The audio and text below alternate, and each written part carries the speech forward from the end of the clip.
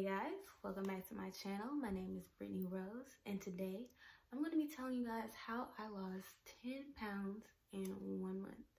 That's right, 10 pounds in 1 month. But before I get started, please make sure to give this video a thumbs up, click that subscribe button as well as the notification bell so you get notified every single time I post a new video. And also definitely check me out on my social medias, which will be in the description box below. So with that being said, let's get started. So I really was always like bigger just in life in general. I think when I was 15 was the highest I ever weighed, which was almost 170 pounds. And so from 15 until the beginning of college, I really tried to like lose weight. And I ended up getting down from 170 to about 136. And I kind of stayed that way my first year of college. And mainly that was because, not because I was eating healthy, but because I was walking everywhere. My classes I would walk to, I would walk to see my friends every single day, which was like a 20-minute walk from where I lived on campus. We were walking to the gym, we were walking to get food, and I was only eating like twice a day, even if it wasn't the healthiest food. Going into my sophomore year, everything kind of changed. I kind of became very depressed because I had a lot of family issues going on that had came from that summer, as well as my classes started getting harder because I was a biology major, so I kind of was getting up into the higher level courses. I stopped going out with my friends. I stopped going to class, so I wasn't really walking to class. I lived in a different apartment than I did my first year, so everything was by me. The grocery store was a 2-minute walk. There was a Wendy's right downstairs that I would go to all the time. And again, because I was super depressed, I really just kind of stayed in my room and just laid in bed all day. And I would only really leave my room to like go get food. So typically in a week, I would get Wendy's like 3 times a week, and I was getting like a large fry and a chocolate frosty. That was my thing, the whole sweet and salty combination. And then I would go to the grocery store and I could get a whole party-sized bag of hot Cheetos, which are my favorite. And I could eat that whole thing in a sitting with like chocolate ice cream. I just really turned to food for emotional comfort. So I was sad a lot, and so I ate when I was sad, which was all the time. And then whenever there were the rare times that I was happy, I would eat. Or if I ate when I was anxious or I was stressed, just really any emotion, I would eat. And it got to the point where I'm gonna insert some pictures where the end of my first semester of the sophomore year, I weighed myself in my room. I had a scale in my apartment. I weighed myself right before I left for Christmas break, and I was 150 pounds. I had never seen that number on the scale since high school. At that point, I knew I had to, you know, get it together. So over the Christmas break, as well as through the first month, so during January, I kind of was able to, the weight just kind of fell off naturally a little bit because I went home. Some of the things I was dealing with my family kind of worked themselves out, as well as not having to be in school. I really wasn't stressed. And, you know, just my emotions and things started to get better. And I thank God for that because I really don't know how it happened. It just happened. Because of that, by the end of January, I was 142 pounds. So I kind of lost about 6 to 8 pounds. But I still was not comfortable with myself. It got to the point, especially that first semester, all I could wear was leggings and t-shirts. That was it. My jeans wouldn't fit. Dresses I couldn't wear. Nothing made me feel confident at all. My stomach poked out. Just everything was just terrible. So I got to the point where I was really just like, I have to do what I have to do to lose this weight.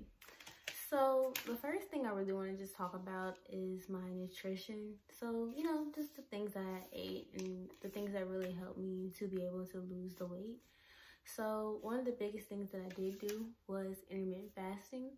And so intermittent fasting, if you don't know, is where you fast for a certain portion of the day and you eat for a certain portion of the day. So intermittent fasting wasn't really new to me. It's something that I did the summer before, and I was able to lose a couple of pounds doing that. So I knew it worked. So I just decided to do it this time. So I ate from 12 to 6. And then I fasted from 6 p.m. that evening till noon the next day, and that's how I ate. So some people do 12 to 8, some people do 12 to 4, 4 p.m. to 8 p.m. Really, it just depends on you and your lifestyle and kind of what works for you. I was very, very strict with this though. Like, I remember Tuesdays and Thursdays I had a class at noon, and so I would bring my food to class and eat. Or if I had like a study group or something like that, I would bring my dinner, so I wouldn't like eat super past 6. So I'd say the latest that I would eat is like 6:30, maybe 7. That was rare. I decided to do a 1,200 calorie diet. So let me go right off the bat and say this: I'm not a nutritionist, I'm not a dietitian. This is just something that worked for me. So I had MyFitnessPal, and I would log everything that I was going to eat for the day in the night before, so I knew exactly what I was going to eat. And so I did 3 meals a day plus coffee. So my first meal would usually be some sort of breakfast. So a lot of the times I did like scrambled eggs, and I would do that with oatmeal, or I would do eggs and turkey bacon, something like that, something very just healthy and chill. I think sometimes I even did a smoothie, like strawberries, spinach, yogurt, and that was probably the days that like I didn't have class, because that was my first meal. So I would do that when I wasn't like had to go somewhere, so it would melt. And my second meal was something very simple, because most of the time I wasn't in my apartment. I was on campus during lunchtime, so I would bring something that I really didn't have to warm up and have to go find a microwave. So I would do like a salad with like chicken and lettuce, cheese, with like fat-free ranch or something, and then I would do like a hard-boiled egg with like those blocks of cheese, some like roasted chickpeas, like I don't know what they call it, like a smorgasbord of like different healthy things. That's kind of what I would do sometimes. So just something very simple, something very chill.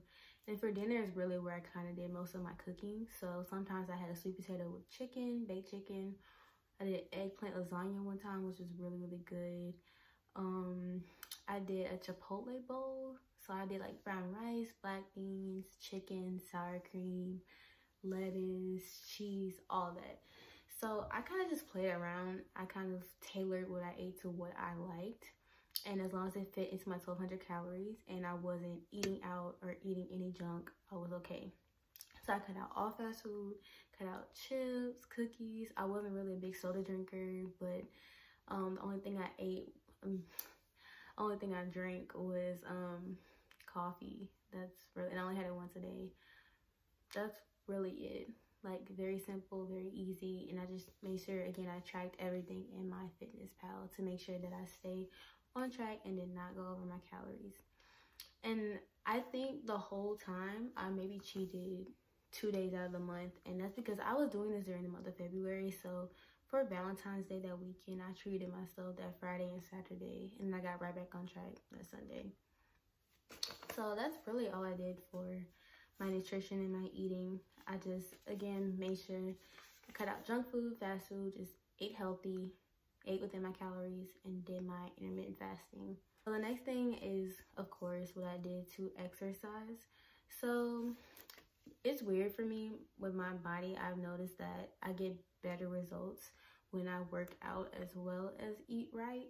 I know some people are like, you don't have to exercise to lose weight. It's all about calories in versus calories out, which is true. But for me, I noticed that I get better results. And I feel better when I work out while trying to lose weight. So I literally did the simplest thing ever.